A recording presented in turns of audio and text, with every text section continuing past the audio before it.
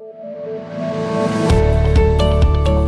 world is heavily reliant on fossil fuels, and simply fossil fuels are just not sustainable for our economy going forward. So there's a real kind of incentive globally now to have this transition across to a decarbonised economy, and certainly wind power and renewables form a large part of that. If a turbine is down for any length of time, that obviously has a negative effect on the productivity of the actual turbine itself. So if it's not spinning, it's not making money and it's not making power for the millions of homes that it's required for. GEV focus on wind turbine blades, making sure that they're maintained, optimal for producing energy. And a lot of that will involve maintaining the blades in the field. We are a pool of just around 600 contractors already interviewed that we know their skill set within our database. These contractors are now based anywhere, UK, all over Europe, and that pool is becoming a global pool. We're just checking the LPS receptors, lightning receptors. The work I do for GEV is laminate repairs.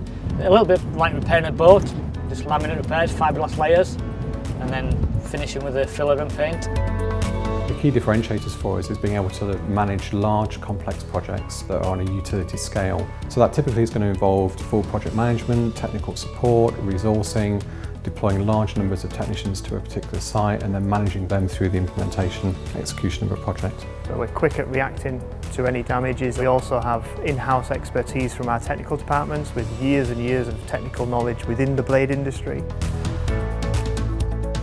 The outlook for GEV is very promising. We've created a very commanding position in our marketplace, focusing solely on the blade maintenance. As the industry's grown, GEV's grown with it. We haven't stagnated. We've actually opened offices in multiple countries. We've got an office in Hamburg.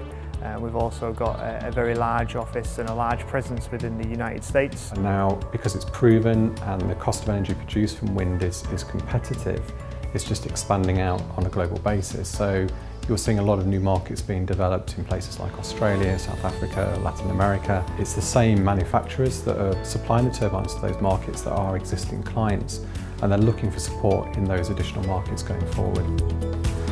We found the Bridges team to be very open, transparent, they acted with integrity throughout the process that we ran to select our new investment partner. We really felt the social awareness and the social impact of their funds and their approach was genuine, it was sincere, and that aligned very well with our own principles. And we're looking forward to a very positive collaboration over the coming years.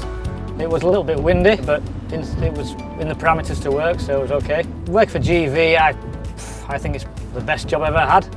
I get to travel, fixing blades and repairs, working at height, it's all exciting stuff. The key thing is that we're keeping the blades spinning. If we didn't do what we do and fix the blades, then what tends to happen is a provider may have to switch to an alternative source of energy. Look, in the States, it'd be a coal-fired solution or an oil-fired solution that they may need to look for. So there is an impact there. In very simple terms, if the blades don't spin, then we're not producing clean energy.